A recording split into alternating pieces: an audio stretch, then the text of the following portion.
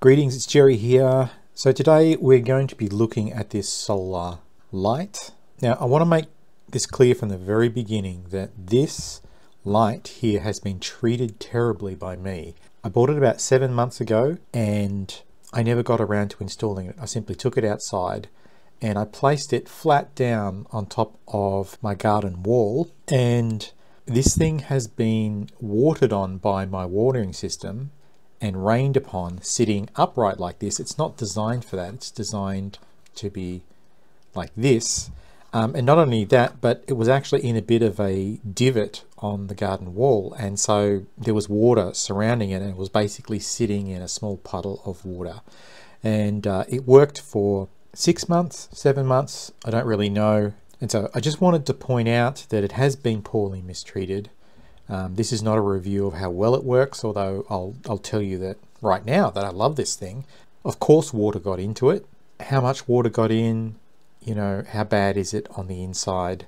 Let's consider this to be a torture test video where I have unwittingly tortured this poor little solar light until it has stopped working. So this is what I got. I bought it off Temu. I paid the princely sum of $6 for it.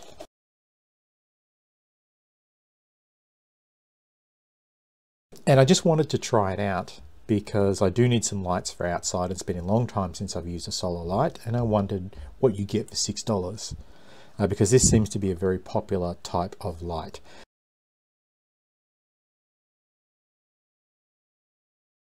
And you know what? You get a great light for $6. It's incredibly bright. It's got all these LEDs on it. It's got the inbuilt solar panel. It's got an on-off button and switching between modes. It has a sensor light, which you can put it into sensor mode, so it will only turn on when it senses something walking past. Yes, it's built down to a price, but I'm very impressed with it. And I didn't want to go and buy 10 of them, which is probably what I need, without testing it. But unfortunately that test is now null and void because I never got around to actually testing how long it takes to charge, how long the light lasts, and of course how long it lasts if you put it the right way up instead of sticking it inside a puddle and essentially allowing the watering system to rain on it every single day. But I guess as a torture test, that's not a bad thing. So please keep that in mind when we look into this. I have mistreated this very badly. I am actually quite impressed with it, and I'm definitely going to buy another one, if not more, because I think it's a great device. Now, I'm just assuming that water has gotten into it. I'd be very impressed if it hadn't. And it is always possible that if it was up this way, that water would still get into it. It's pretty well designed so that there are slight overhangings and things like this that would actually protect these parts of the light from water ingress. But I have no idea whether or not there's any sort of rubber seals or anything like that in it. So we're going to have to pull it apart and take a look. So just a quick reminder, if you like this sort of stuff, think about subscribing to my channel. I make playlists of all the different types of videos that I make, so there'll be a playlist of teardowns in there if you want to see more stuff that I have pulled apart. Okay, so let's get on with it. First of all, let me just go over it.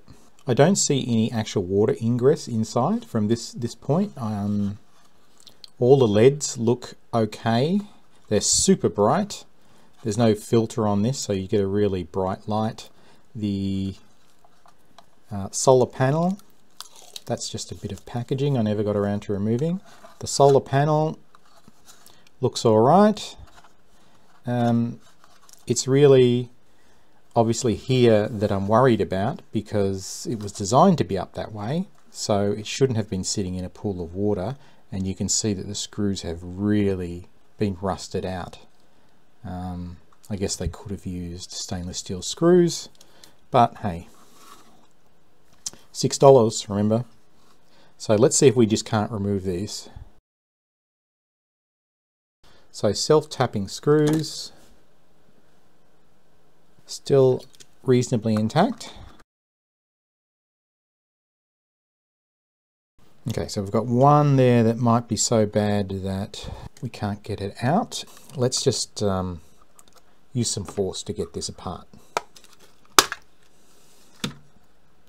Okay, so we've literally broken it out of its hole.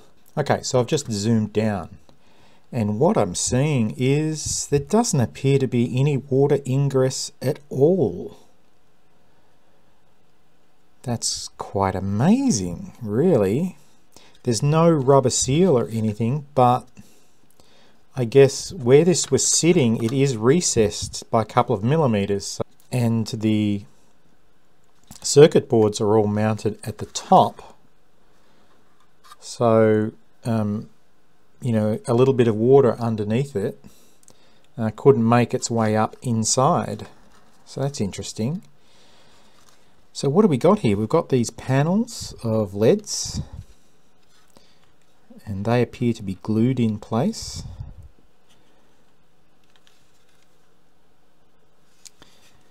We have our battery. Of course, this is going to have no charge, and this might actually be the problem, that simply it's a, you know, low quality battery, which is what you would expect, 400 milliamps, and yeah, it's just failed, and maybe everything else does work.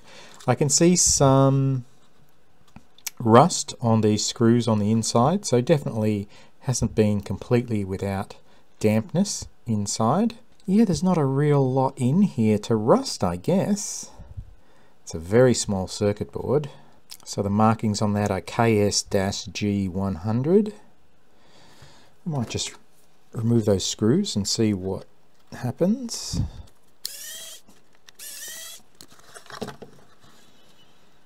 Yeah, so you can see there's a bit of rust on these screws. Yeah, and that's just a little oh yeah, okay. So there we go, there's our problem right there.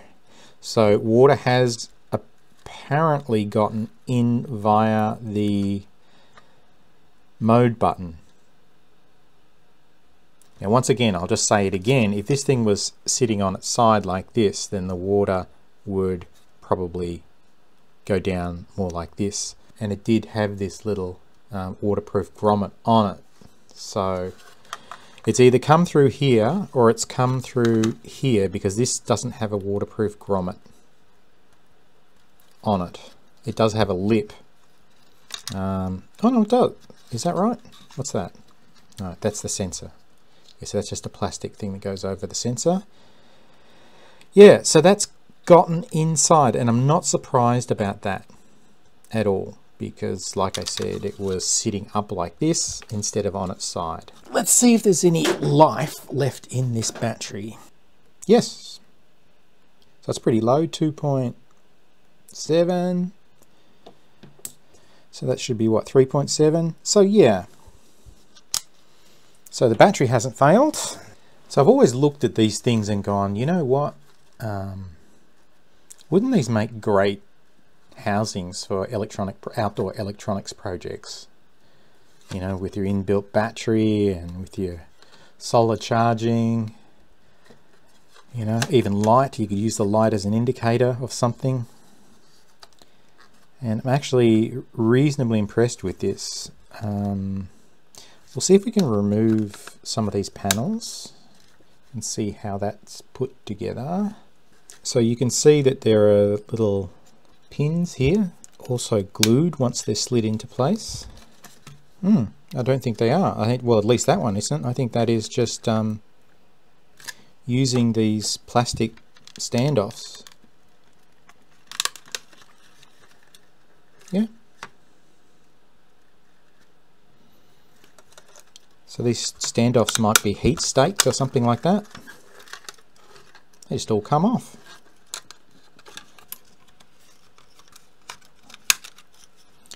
There we go.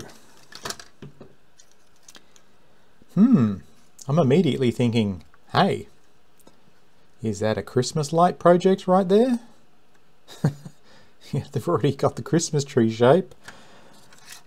Wow, and that's all there is to it. So they've got these plastic holders that sit behind the plastic shield.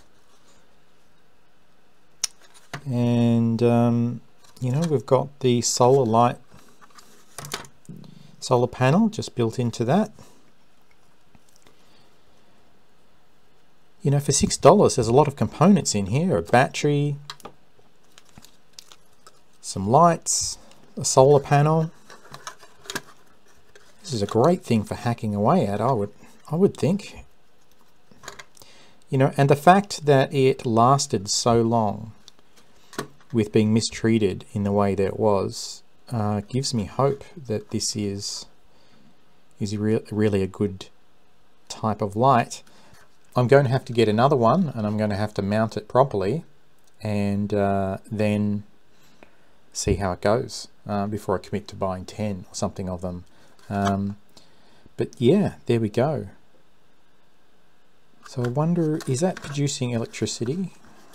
If you have a solar panel under an indoor light, it will produce electricity, right? You know, is there anything coming out of that? So S negative and S positive. So we're getting 1.9 volts just sitting here on the bench under a LED lamp. So I think that the solar panel is quite good. Everything about it is cut down to a price, but also fairly awesome. Definitely the sort of thing that a hacker could lay into. I would love to see whether or not I could use this for some sort of outdoor project. I shall have to think about that. Okay, so that's it really. A nice autopsy of this device. I'm loving it. I'm going to buy another one. If you like this sort of content, think about subscribing to my channel, checking out my other videos, and I'll catch you on the next one. Ciao!